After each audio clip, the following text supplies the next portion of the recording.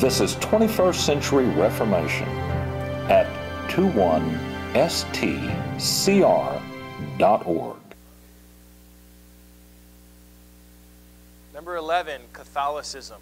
So here I intend to cover 500 years of Catholic development in 45 minutes. Are you ready?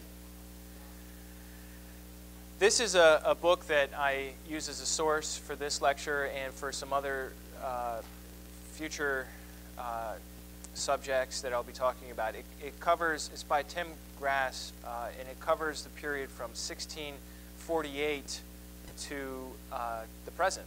It's called Modern Church History. And it's a good textbook if you're interested in getting an overview of the different movements during this period, both in Europe, in America, and in other places as well.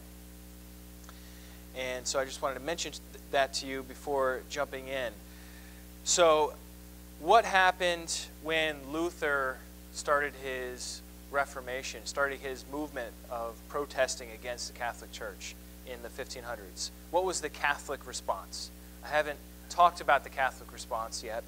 And so what Pope Leo X said, more or less, was that this is just some sort of drunken brawl among the German monks. It'll pass. And the general thought was the Protestants are just lustful and disobedient. They pointed to Luther's marriage as something that was deeply offensive. If you recall, Luther had married a nun, and one of his reasons that he mentioned himself was to offend the Pope, which he succeeded in doing. And then in 1541, we have something called the Regensburg Colloquy, which was an attempt to get Catholics and Protestants together. And they drafted a position paper in 1541, and both the Pope and Luther rejected it. So there wasn't much hope at healing this division that had happened early on. And so what we have then is the Council of Trent. But before I come to the Council of Trent, I just want to mention a few things about the Inquisition. The Inquisition is a part of the Catholic Church that had started as early as the 12th century. So it had been around for hundreds of years by the time of the Reformation in the 1500s. And the Inquisition was something that was developed to combat Cathars and Waldensians, which I'm not going to get into what their beliefs were, but they were different groups that had beliefs divergent from the Catholic Church. And so the Inquisition was especially strong in Spain and Portugal, but also in other places as well. And it persecuted Jewish and Muslim converts that were suspected of secretly continuing to practice their old belief system. So for example, in the 1578 Handbook for Inquisitors, it spelled out the purpose of the penalties, which is, quote, "For punishment does not take place primarily and per se for the correction and the good of the person punished, but for the public good in order that others may become terrified and weaned away from the evils they would commit." So this is a deterrent strategy. This is sort of one of the reasons that people give for the death penalty, is that it will deter others from committing a similar crime. So the Inquisition was very self-consciously designed to not help the person that was the sheep that had wandered astray from the church. It was more to torture and execute publicly that sheep so no other sheep would get the same idea. And a lot of times what would happen is someone would get arrested and tortured by the Inquisition and then asked to implicate others who also were secretly practicing illicit faiths. And then they would be brought in and tortured and asked to tell on others, and so it spread. It was just a terrible, terrible time for the church. They also persecuted sorcerers and witches and things like that. In 1821, the Inquisition was finally abolished in Portugal. And in 1826, the last execution was carried out in Spain. In 1834, they finally outlawed the Inquisition in Spain. And then in 1908, the Inquisition got renamed to the Sacred Congregation of the Holy Office. You always have to be a little worried, a little weary when they name something holy or sacred. Because, like, why do we have to add that in, you know, if it already is? But anyhow, it was cleaned up in 1908 as the Sacred Congregation of the Holy Office, and then it was renamed in 1965, more recent times, as the Congregation for the Doctrine of the Faith. And so the Inquisition is still with us, actually. They're not, it's not an arm of the Catholic Church used to torture and execute people anymore, but it is an arm that's still doing the same job, which is rooting out people that are diverging from the Church, and its authority is over Catholics only. And so, for example, in 2001, the CDF promoted Catholic morality, and it was dealing with the priests who were accused of pedophilia in the Catholic Church. Okay, so that's the Inquisition. It's an aspect of the Catholic Church that had been around since the 12th century, and in a much tamer form is still with us today as the Congregation for the Doctrine of the Faith. Now we need to talk about the Council of Trent. Pope Paul III called for and convoked the Council of Trent in the year 1545, and it lasted till 1563. There were a couple of breaks in there, but just to simplify, this is a council that went more or less for 20 years. The purpose of this Council of Trent was to deal with the issue raised by Luther and Calvin and Zwingli and others who were breaking away from the Catholic Church, and it was a response. What do we do? Our church is breaking into pieces here. And so Christianity after the Council of Trent is called Tridentine Catholicism, after the Council of Trent, and before it, we just call it medieval Catholicism. So we have almost a whole different kind of Catholicism coming in. I mean, it's not totally different. It's just there are some changes. For example, on the doctrinal front, they affirm the 7 sacraments, which have been questioned by a lot of these protesters, including transubstantiation and the people not being able to take the cup and communion. They rejected justification by faith alone, and they affirmed that doctrine is built on Scripture and tradition. It's not built on Scripture alone. Luther's motto was sola scriptura. The Catholics are saying not sola scriptura, Scripture and tradition. And this is also a time when they included the Apocrypha as an official part of the canon of Scripture. These are the books found in the Catholic Bible that are not in other Bibles. It was at this time. They had been used for a long time, but they were officially declared legitimate here. The main difference that we find with the Council of Trent is that they really cracked down on abuses by the priests and the bishops, and they cleaned house. And so, for example, they said that a bishop needs to be a pastor of a diocese, not a prince of the church. There's a real different mindset there, right? If you're a pastor, you care for the people. If you're a prince, the people are your subjects to serve you, right? To pay for your whatever it is kind of life you want to live.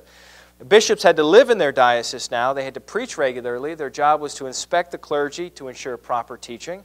And they're supposed to meet regularly at meetings called synods. The bishops were all told to start seminaries in each diocese for the training of clergy separate from the university, because if somebody went to the university, they ended up becoming Protestant. So Catholics are starting their own seminaries for the training of their clergy as a result of the Council of Trent. And no more concubinage, so no more live-in girlfriends allowed for priests and bishops. They supported the Baroque style of architecture as part of the Council of Trent, the result of the Council of Trent, art, architecture, and music. And in 1559, they came out with, during this season, they came out with the Index of Prohibited Books, which is a list of books. There had been a list around since 1521 in Paris and Louvain, but this was an official list put out by the church that had all the books you're not allowed to read on it. Okay, so if you got caught with a book that was on this list, the index of prohibited books, then you would be charged with heresy and the Inquisition would deal with you. And so they looked at heresy, which is any belief that disagreed with their belief, as an infectious disease that is carried by two things, people and books.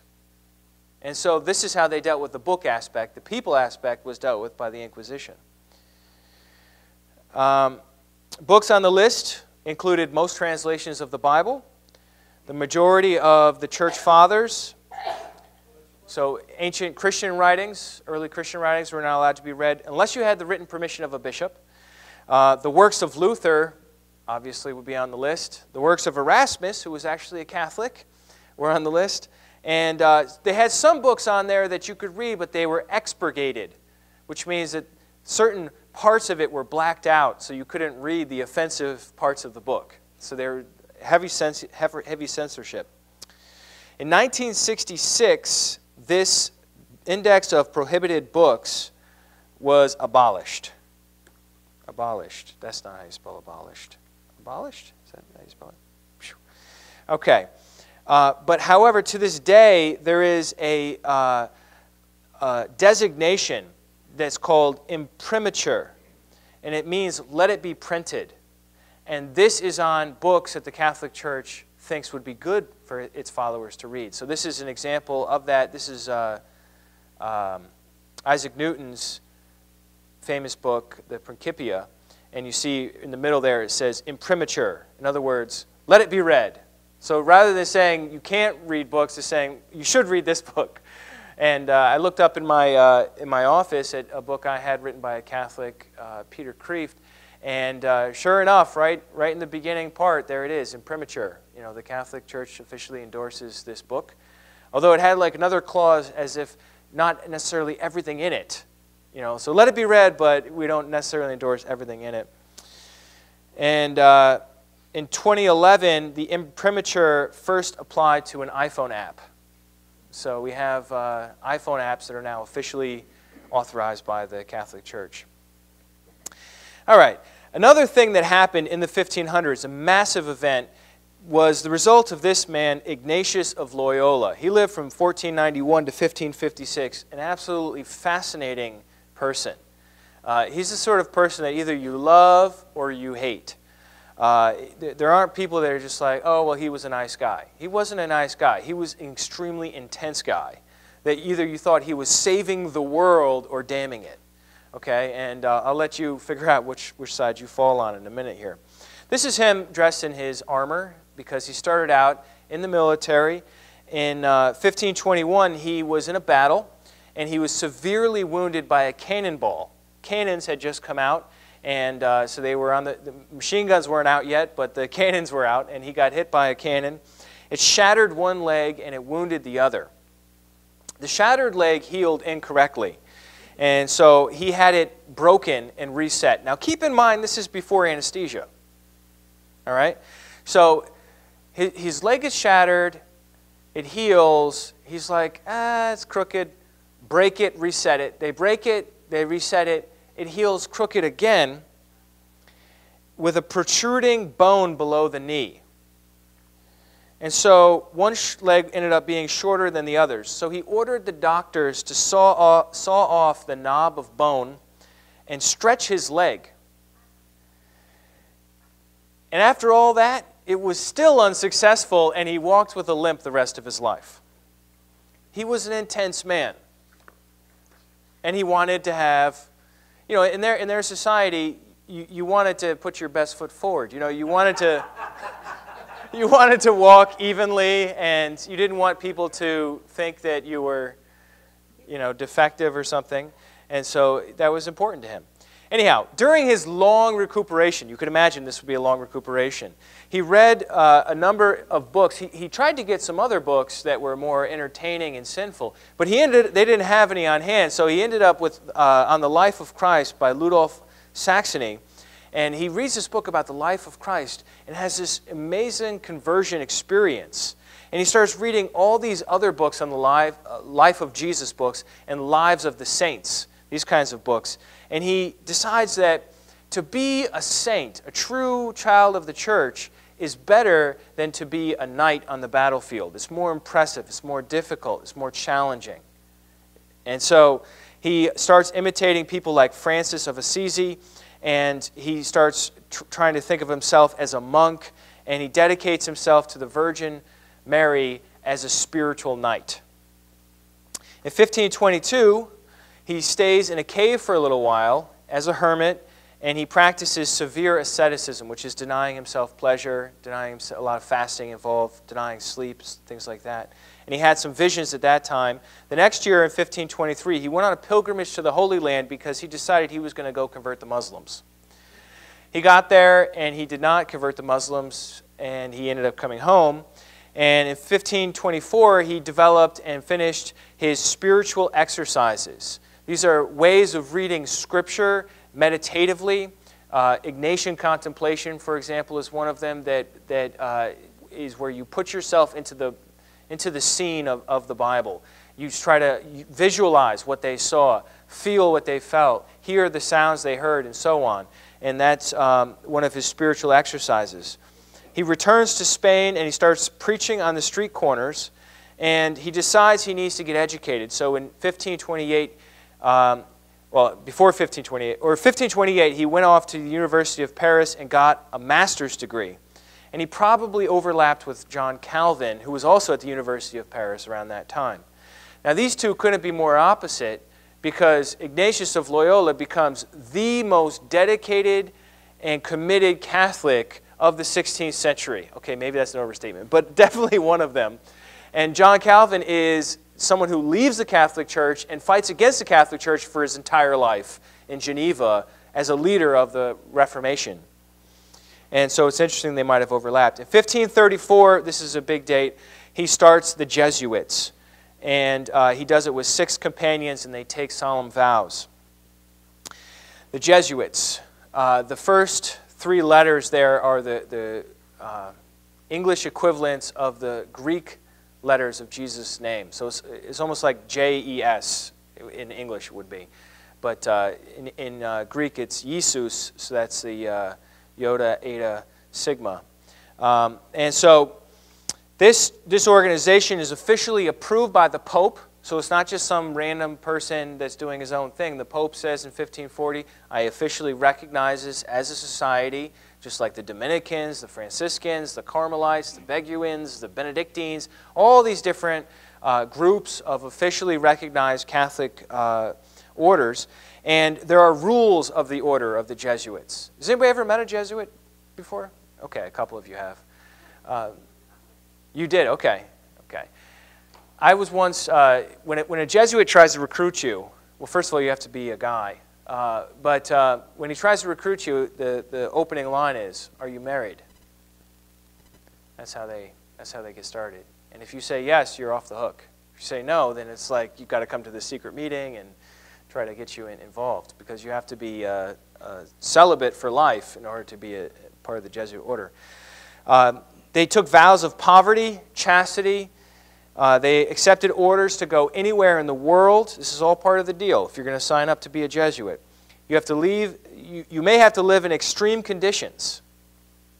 I'll get to that in a minute. And they're thought of the Marines of the Church as God's soldiers, the sort of cream of the crop of the Catholic Church. And they vow direct obedience to the Pope. I have a quote here for you. This is rule number 13. It says, that we may be altogether of the same mind and in conformity, if the Church shall have defined anything to be black, which to our eyes appears to be white, we ought in like manner to pronounce it to be black. Absolute obedience to the Church, and especially the Pope. If the Church says it's black, it's black. I don't care if your eyes tell you it's white. Your eyes are wrong. And that's the sort of dogged obedience that we have here. Ordination takes between 8 and 14 years of training. And then you still can't take your vows for a few years after that. It's by far the longest of all the orders to become a Jesuit priest. And they were a vigorous group of people. This is Francis Xavier. Matt Elton shared about his role in Chinese Christianity. or in Japanese Christianity. This is the man who preached in India and had great success in Japan.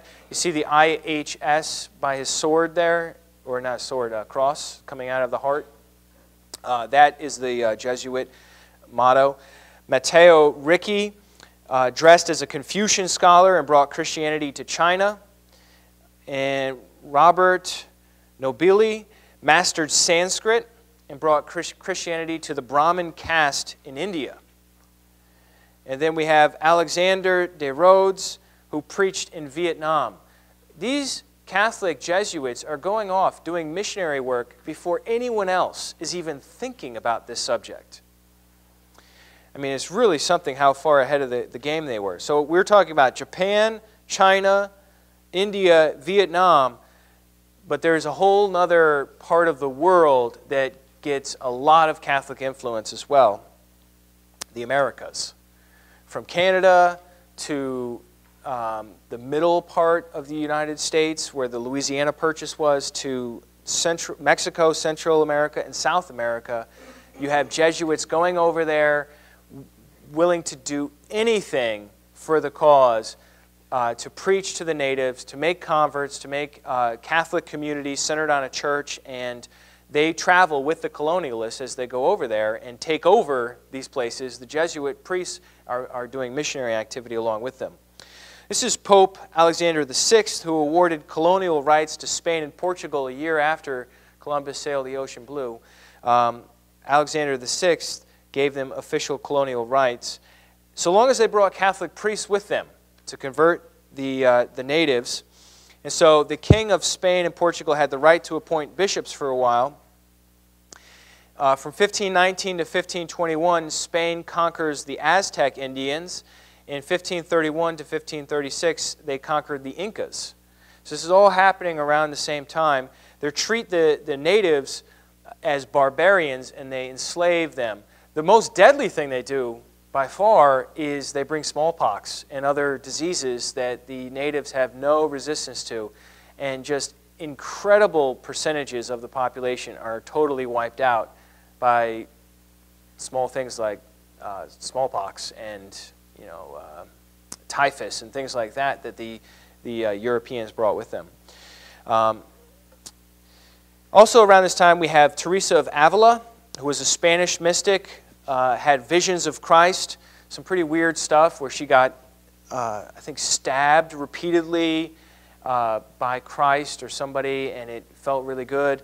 And she had these really weird visionary experiences, but she was officially recognized as a legitimate visionary or a mystic as part of the Catholic Church, and she started a group of discalced Carmelites, which means they don't wear shoes.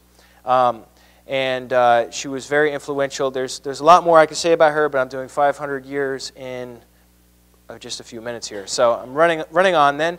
Gregory the 15th is the man who in 1622 founded the Sacred Congregation for the Propagation of the Faith. They didn't like short names back then, I guess. And so he founded this as an organization to supervise all the missionary work that was happening. So already in 1622, now we have a missionary oversight committee that is dedicated to handling issues that come up with missions.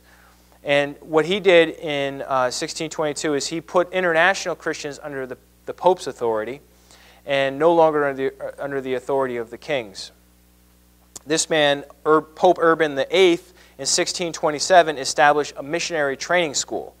And so already in the 17th century, the Catholics are heavy into missionizing, which brings us to the Chinese rites controversy, which we already have covered before, so I'm not really going to go into it other than just to say they waffled back and forth on whether or not the Chinese Christians, the converts, were allowed to venerate their deceased ancestors. And eventually the church decided in 1715 is the official declaration by Clement XI that these Chinese rites are illegal, they're improper, they're heretical, we don't allow this. And so there was some going back and forth there.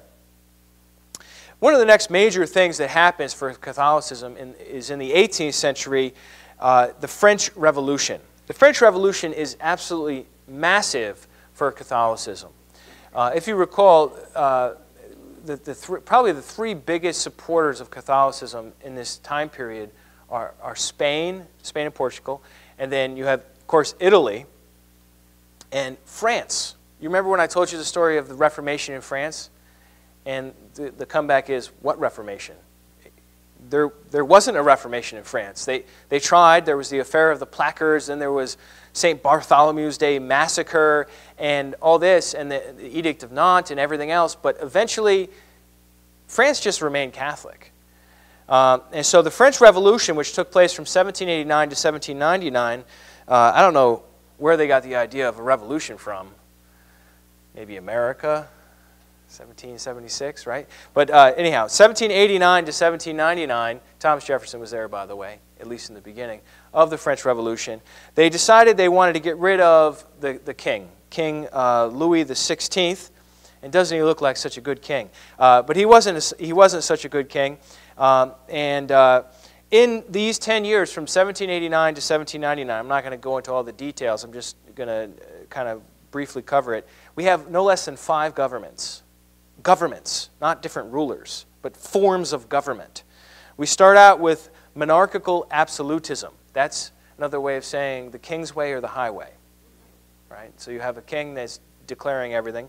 And then we go from there to a constitutional monarchy, which means, well, the king's there, but if the Constitution and the people interpreting the Constitution agree with the king, then we'll do it. And we go from that to a radical republic, and in 1793, King Louis XVI gets the guillotine and loses his head. And then after that, we end up with a 5-person directory, a reign of terror, in which this incredibly efficient instrument is put to a lot of use. And then eventually, we get a dictatorship under Napoleon. And so the French Revolution is this really complicated period of history where we have governments toppling each other.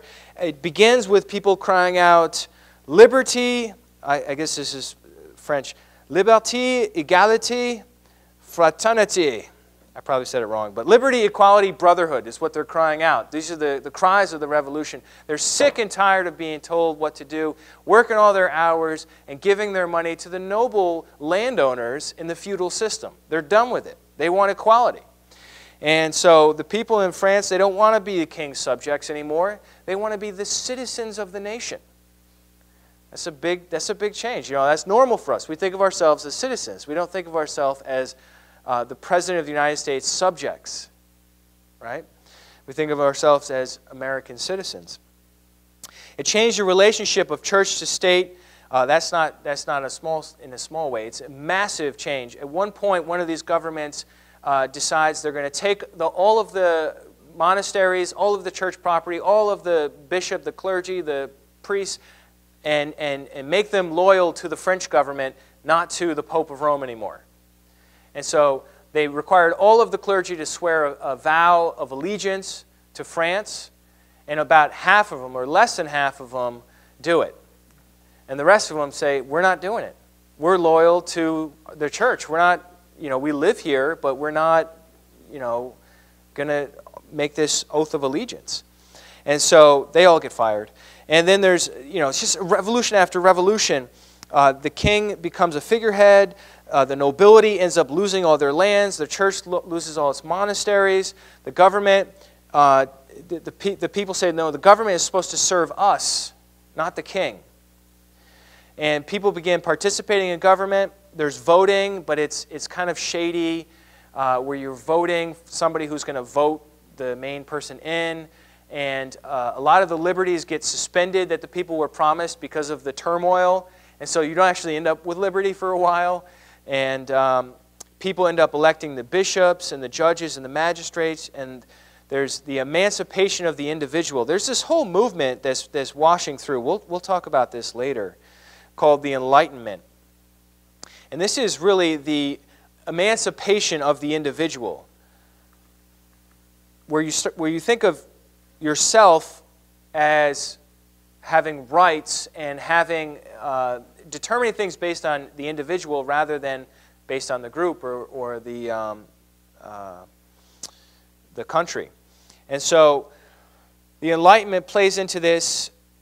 They attempt to get rid of the Catholic Church. There are a couple of really nasty periods where they establish the cult of reason, and then the cult of the Supreme Being comes in after that. But they get rid of Sunday, holy days, saints, prayers, rituals, ceremonies. They just full-on decide they're going to re-engineer society as a whole, and most of it fails. Which brings us to the Napoleonic Wars. Here is Napoleon with his famous sideways hat on his horse, just an incredible warrior, a Frenchman. Well, actually, he was from Corsica. He wasn't really French. But he came to be a general in France, and there were wars. During the period of the Revolution, you have wars without as well as wars within. And at one time, not only England, but also Austria and Prussia and Russia, everybody wants a piece of France. You know why everyone wants to attack France during the period of the Revolution? Because they don't want the revolutionary chaos and equality ideas to spread. So they'd rather conquer France and put it back the way it was than have this revolution spreading from country to country like a cancer. And so France needs somebody that can fight wars, and that's how Napoleon rises to power. These wars of Napoleon last from 1803 to 1815, and he fights against England, Austria, Prussia, and Russia, and he conquers much of Europe. Pope Pius VI, I'm not going to tell you the whole political story about Napoleon. I just want to focus on how it affects Catholicism right now. But Pope Pius VI condemned the French Revolution when it happened, and as a result, things did not go well for him.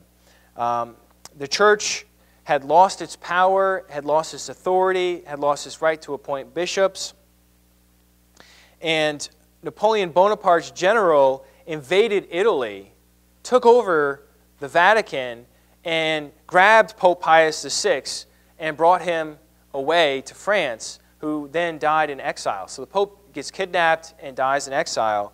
The next Pope comes on the scene, and Napoleon decides he's not going to be the same as the Revolution, totally anti-Catholic, but he's going to recognize that although France is not a Catholic nation, it's a nation with a majority of Catholics, and he decides he can better use Catholicism to keep the country together than attacking it.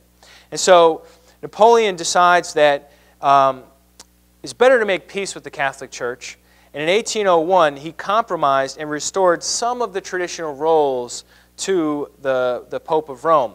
The clergy are still going to be salaried by France and not by Rome, and the papal states can return to the Pope's control, but everything's sort of under this overarching French empire that's spreading all over Europe. In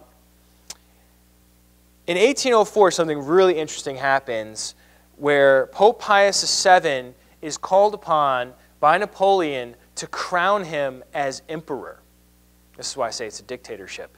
I mean, if you get crowned as the emperor by the Pope, you're trying to be like the Caesars of old. I mean, he's pretty clearly trying to imitate that in this painting here. When this happened at Notre Dame in Paris, he also had Pope Pius VII crown his wife, Josephine, as empress. And at this point, Ludwig van Beethoven, you ever heard of him before?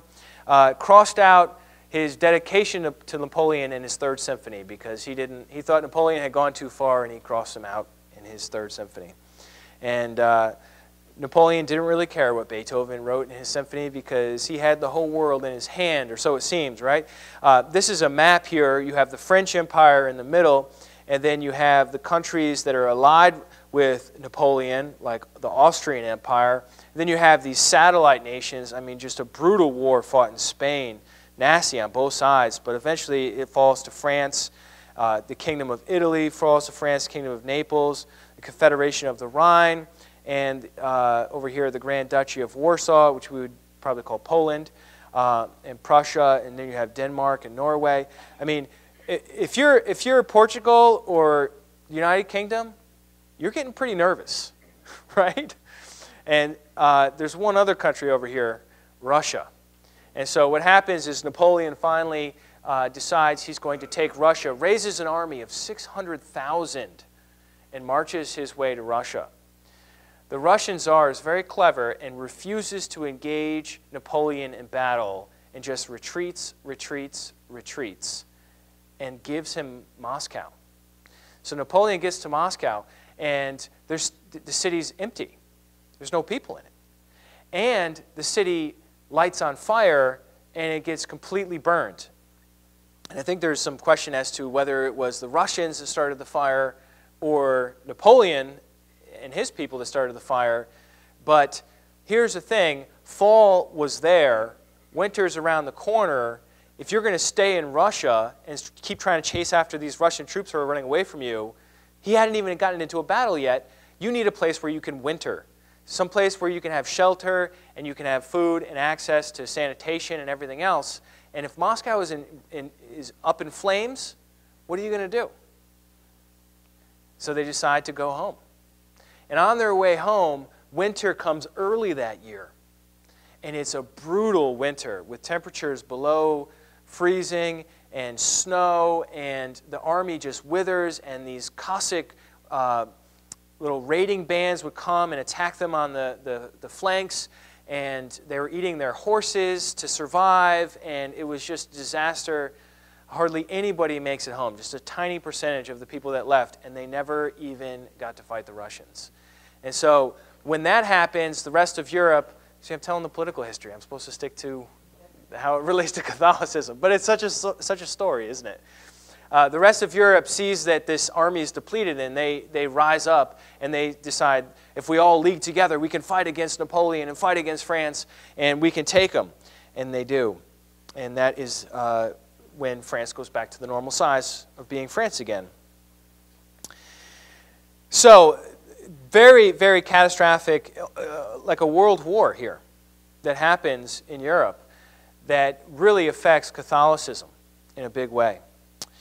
Next, I want to talk about the Immaculate Conception of Mary, which comes in as a belief officially proclaimed in 1854.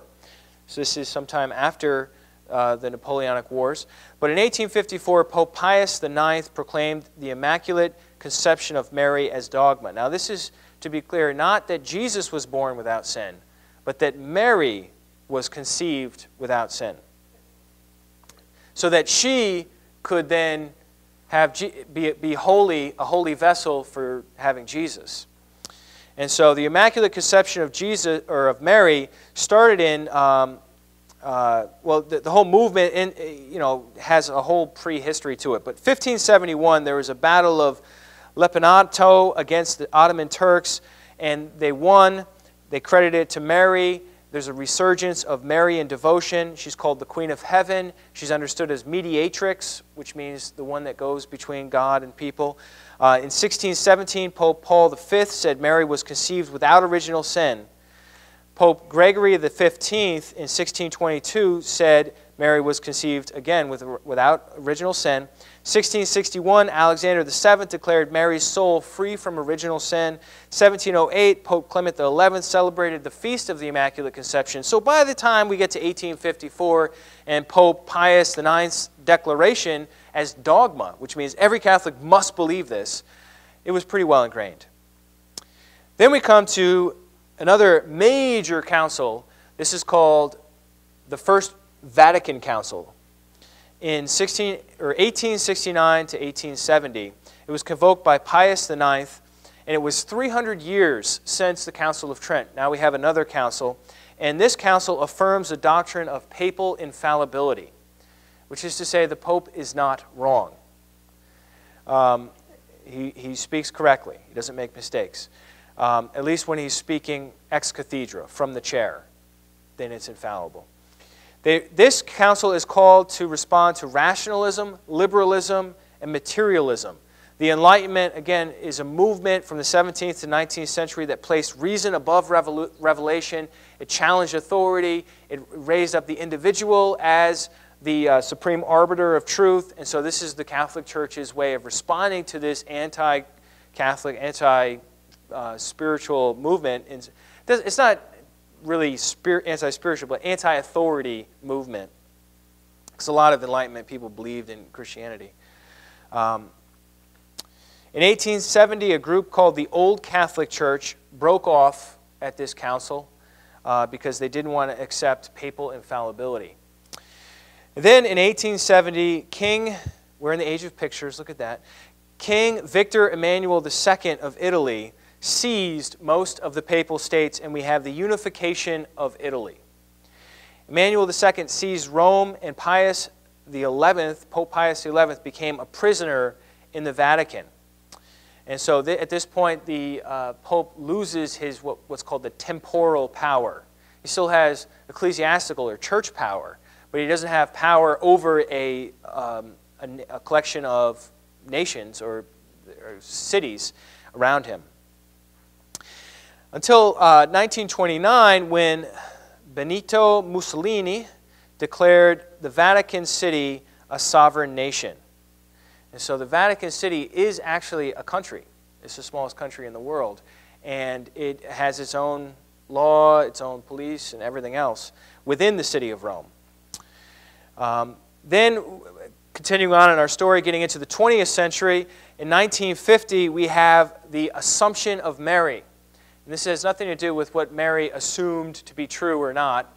It has to do with the idea that Mary, since she did not have original sin, was assumed into heaven. She ascended into heaven bodily, in body and soul. She did not die and go into a tomb like Jesus. She also ascended into heaven. And so that ends up in 1950 by Pope Pius XII. And then we come to another game changer, Second Vatican Council, which happened from 1962 to 1965. Another massive change within the Catholic Church. Again, Mary is lifted up and venerated as very worthy of veneration. Paul VI proclaimed Mary the mother of the Church and made the council, Second Vatican Council, was to declare the teachings clear to the modern world. They talk about the nature of the Church, the mission of the laity, and religious freedom. And probably the biggest change is they allow Mass in the vernacular language. So no longer when you go to a Catholic church do you hear it in Latin. If you're in America, you hear it in English. And they also do sacraments in that language, the local language as well. There's also a movement called ecumenism. I don't know if you're familiar with this or not, but it's where you try to find points of commonality between multiple different sects of Christianity. So, for example, the Catholic Church is reaching out to the Eastern Orthodox Church, and the Protestant Church is trying to find points of commonality, trying to find some sort of unity. And as a result of the Second Vatican Council, we have another breakaway from the Catholic Church called the Traditional Catholics, is what they like to call themselves. Other people call them Traditionalist Catholics because Catholics call themselves traditional too, so it's kind of a debate over a name. But I believe Mel Gibson's part of this group that wants to say the Mass in Latin. They want to stick to the traditionalist, pre-Second Vatican way of being a Catholic. But the story's not over. 1968, we have the encyclical Humane Vitae, probably butchered that, by Pope Paul VI, who condemned birth control, abortion, and euthanasia. This doesn't mean that these are new teachings. It just means that there was an official church statement on that, because this is, when the society brings up an issue, the church responds, right? Makes sense. And then in 1971, we have the beginning of what's called liberation theology. People could argue it might have started before that, but this is when Gustavo Gutierrez wrote his book, A Theology of Liberation. This is a movement involving a lot of people in South America, Leonard Boff of Brazil, John Sobrino of Spain, Oscar Romero of El Salvador, Juan Luis II of Uruguay, and they're fighting against poverty, they're fighting against systemic injustice, they're politically active, they're organizing, and it's a very controversial way of doing Catholicism that eventually gets accused of being too communist, too Marxist in 1984 and 1986. And the Congregation of the Doctrine of Faith, which is what used to be the Inquisition, accused the liberation theologians of Marxist concepts. And then Pope John Paul II, as well as Benedict XVI, denounced the movement of liberation theology. But it's very much still with us in these countries today, where they're organizing and fighting against governments and trying to organize the poor. 1994, Pope John Paul II made a proclamation affirming the ordination of men only for the priesthood of the church. In 2001, we had the sex abuse cases break out, and major lawsuits claimed priests were sexually abusing minors. Some priests resigned, others were defrocked. You know what that means? It's where you're not a priest anymore. Others are jailed. There were financial settlements with many victims. One survey done in the United States from 1950 to 2002 found that 4% of priests in the United States had been accused of sexual misconduct. So a small percentage, and that's also who are accused, but in the news, a very big issue, right? Something that is constantly being brought up. In 2013, Pope Benedict XVI resigned. The first pope to resign since Pope Gregory XII in the year 1415. I was looking at his hat in this picture here, and what I see there, I believe, is Mary. And I just find this whole Mary business so fascinating as a non-Catholic, because I'm reading the Bible, and there's probably like, I don't even know how many verses about Mary in the whole Bible. 5, 10, maybe 20. I don't know. I'd have to count them. And how many? And there's no picture of God on his hat, and there's no picture of Christ on his hat. At least not this particular hat. But it's just Mary, and it just seems to me, unusual, noteworthy. But he had the courage to resign from office when he felt that he was no longer able to function adequately, and I appreciate that, certainly. At which point in 2013, Pope Francis was elected, who is the first Latin American to be Pope and the first Jesuit, which brings us full circle back to talking about the Jesuits. So let's take a break, and we'll come back and look at the colonies and the Methodists.